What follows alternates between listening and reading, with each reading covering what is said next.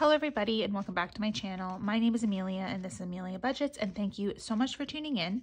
Here on my YouTube channel, I post a variety of different budgeting related videos, usually 3 times a week. So if that is content that you're interested in, I would love it if you would subscribe. So today I am doing my weekly spending check-in for the first week of my no spend. So this is the first week of January. So technically this is not January. It started on December the 30th.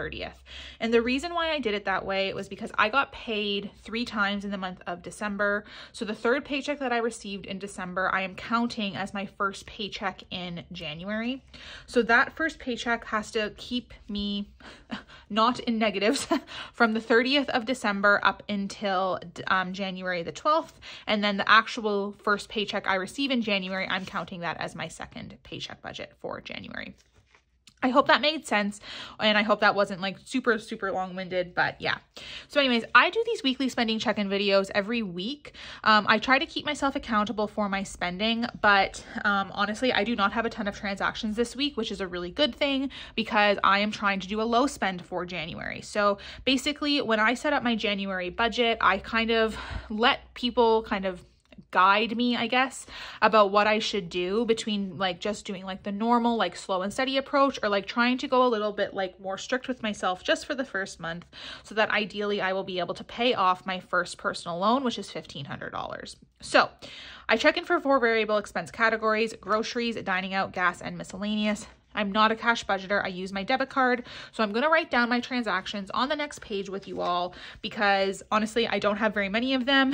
And back in the day, like if you've watched my videos from back in like early 2021, I used to always write down these transactions like live, but then I stopped doing that because I started to have more transactions. And I did ask you guys like at the time, like, do you guys want me to write them out, or you don't want me to write them out beforehand and just go through them? And it was kind of split, but I just never wrote them out with you guys again because I just always had so many transactions that I just like couldn't do it live. So yeah, now I am able to do it live, and because I have so few transactions this week.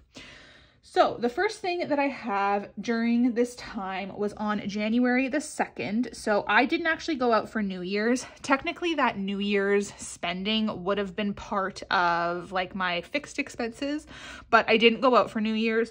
I wasn't feeling well, and I didn't want to get like anyone sick or anything. So I just stayed home. But on January the 2nd, I did actually stop and get gas. So I struggled. I don't want to say I struggled, but last year gas really threw me because I wasn't getting gas regularly because I wasn't driving very much. So trying to budget accurately for gas was hard. So if you remember, for this budget, I had budgeted myself $20 for this paycheck for gas, and I budgeted myself $40 for the entire month. And I wanted to try basically every week that if I could, I wanted to put $10 worth of gas into my car.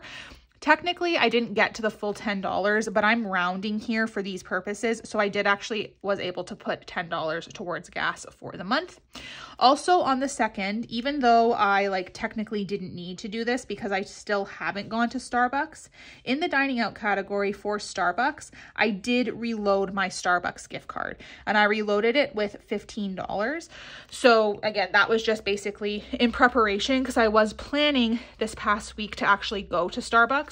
Again, I haven't actually gone, so I still have that $15 on my Starbucks card, but I have it in case I want it. And I just kind of wanted to get that sort of spending out of the way, I guess, so that like going into the rest of the month, I was like, okay, I know what I can spend. I can buy myself gas and I can go to the grocery store. And then once a week, I'm allowed to go to Starbucks, even though technically I haven't yet gone to Starbucks, and I didn't go to Starbucks during this week. And then finally, the transaction that I have, which is the largest, was on the 1st. And this was on January the 3rd, and this was in the groceries category, and I did go to the grocery store. I did stop by FreshCo, and I ended up spending, let me grab my receipt, $50.26, which was very disappointing. And I don't know how well you guys are going to be able to see this bill. And I folded it here so that you guys don't see the location of the FreshCo that I'm going to, but I did not buy very much. So I got like chickpeas, crackers, carrots. I got some cucumber. I got sweetener for like my tea. I got 4 Honeycrisp apples. Had to get mayonnaise. I got the caffeine-free Diet Coke, but like the generic version, a 12 cans of that. I got myself some strawberries. I had to get milk. I got some Greek yogurt, and then I got some pepperettes, and that was $50.26, and that was it.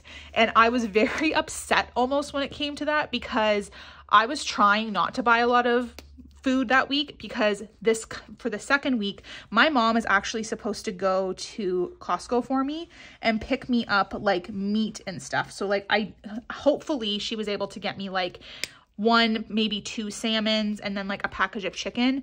And like that alone is going to be like probably $100. So I was trying to spend less money this week on groceries so that I would have that money to like cover that like overspend in terms of like meat. So what's realistically going to happen is in the like the first paycheck of January, I'm very realistically going to be over when it comes to groceries. But that is why I'm trying to build up my buffer, because ultimately like I know that I don't have like a ton of money when it comes to this sort of stuff when I'm trying to do a budget and when I have to do a restock. But hopefully when the entire month like closes out, I'll be able to make that all work. So I'm going to flip back to the other page and I'll go over my totals and just like see how much I have left for the rest of the month. And honestly, this isn't going to be super exciting because I don't even need to use a calculator for this, because I know that was $15.26. I know I loaded my Starbucks gift card with $15. My gas was $10 and miscellaneous was $0. So if I add all of these up, plus 15, plus 10, it means that this week I spent $75.26 overall. And the actual amount, what am I doing for the entire month? I can't remember exactly what I did. So I did groceries for $140. I knew that one, $140. For reference, I normally only give myself $60 a week for groceries, but I was trying to give myself a little bit more in case I had to restock on some things. And plus, I'm not dining out at all. So if I'm not dining out, I might end up needing to spend a bit more money on groceries. So $140 minus $50.26 leaves me for this paycheck with, what was it? Did I do that correctly? No, I didn't do that correctly. This is supposed to be for the entire month, not just the 2 weeks. So $70 times 4, which is $280. Okay, $280 minus $50.26. Nope, that's very wrong, you guys. Sorry about that. 70 times 4 minus 50.26. So yeah, that makes more sense. $229.74 left over for the rest of the month. Dining out. What did I do? I did $0 for dining out. That's not what I actually ended up doing though. I think I ended up giving myself $30 for dining out. So technically I have $15 left over when it comes to dining out, because I had budgeted myself $30 for the entire month and then I have $15 left. Gas, I budgeted myself $40, so I still have $30 left in gas. And miscellaneous, I didn't budget myself anything because I am trying to do a low spend.